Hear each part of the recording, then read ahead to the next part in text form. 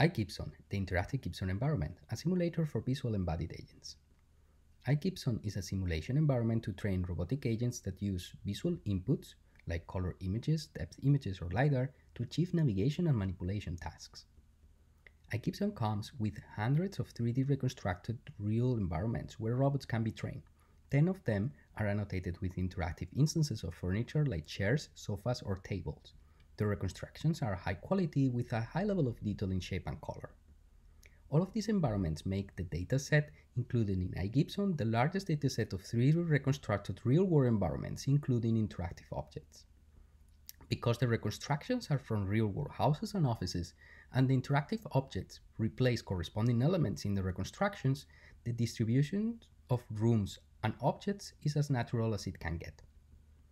A crucial component of iGibson is to generate realistic virtual images to enable training robotic agents in simulation and deploying them in the real world. In these videos, you see a third-person view of a robot moving in iGibson and the images acquired from its virtual onboard camera.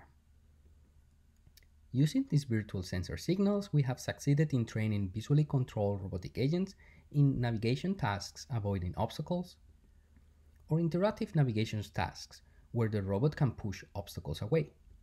Or even more, manipulating the environment, for example, opening doors using the robot's arms. Compared to a previous version, iGibson allows to learn more natural navigation modes with interaction. Here you see an agent in our previous version of Gibson colliding with a chair that is not interactive.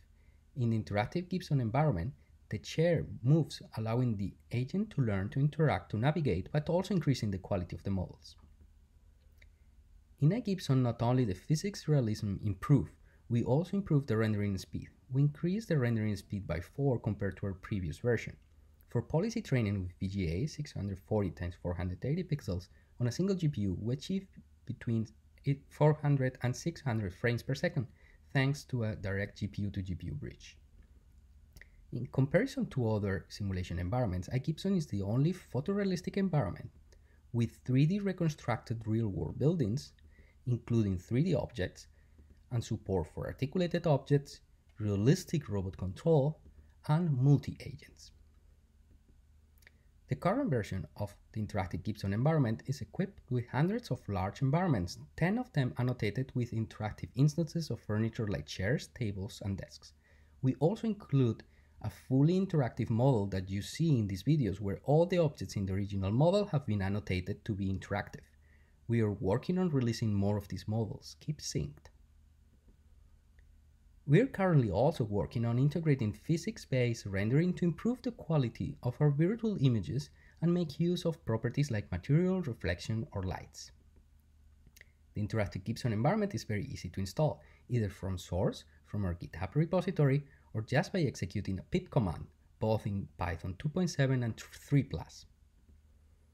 You may want to give iGibson a try and participate in the Sim2Real challenge we are organizing for CVPR 20. If your agent in iGibson is one of the best entries from the simulation phase, we will test it for you on a real robot in a real apartment. I'd like to thank all members of the Gibson team and Professors Savarese and Lee. Thank you for watching, and don't hesitate to contact me, Roberto, or Fei Xie for any questions.